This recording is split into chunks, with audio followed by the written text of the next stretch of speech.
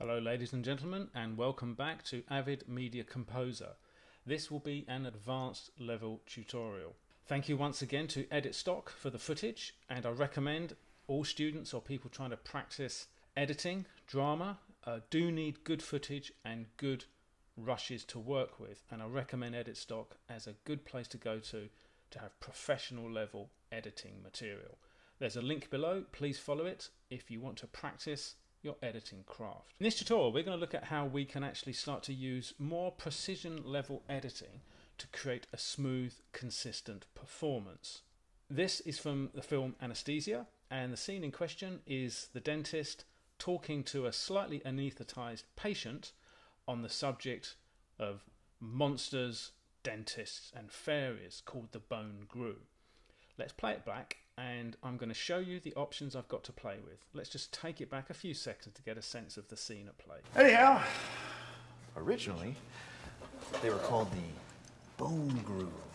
It's a mighty race of creatures that live beneath the earth.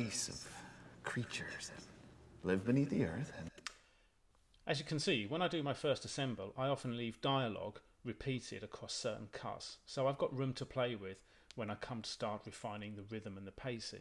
So I've got some decisions to make. Let's have a little playback. Where can I cut to make sure we get a smooth performance? It's a mighty race of creatures that. So I'm going to make a cut here. I'm going to trim this portion out. Let's see what we got. Of creatures that. And I'm going to trim this bit here. So we're cutting on the word that. Let's see how it plays back. A race of creatures that live beneath the earth.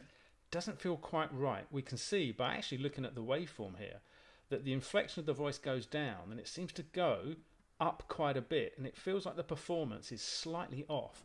And as editors, this is the one thing we have to be very careful of. We must remember on very busy sets, there's sometimes multiple takes, lots of different performances that have different rhythms and tones. Our job as an editor is to keep that tone of performance emotionally consistent, and this does feel a bit off. Let's just play it back. Mighty race of creatures that live beneath. It feels like he's going down too much, then going up on the cut. Cutting on the word that doesn't seem to work for me, so let's undo it. Let's put it back to what it was, and let's now try again and find a different cutting spot. It's a mighty race of. I'm going to go for of. His voice is nice and on the downward spiral there, so I'm going to make a trim on the word of. It's a mighty race of.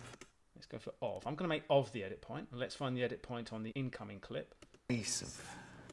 So there we go, of. Race of. I'm going to make the cut there, so I'm going to trim to the left.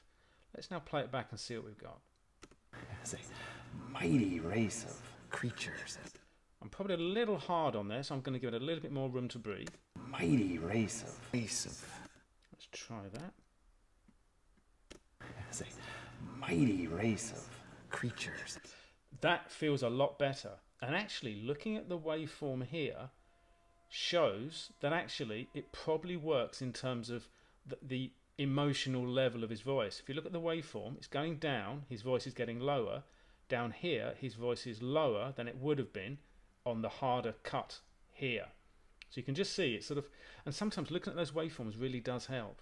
So if we play it back, I feel that's the better cut. It's a more consistent performance. It's a better cut, and I've helped develop a consistent performance. It's a mighty race of creatures. Which of course is the editor's job. In the next tutorial, I'll explain pacing and its effect on the rhythms of performance in much greater detail. See you there.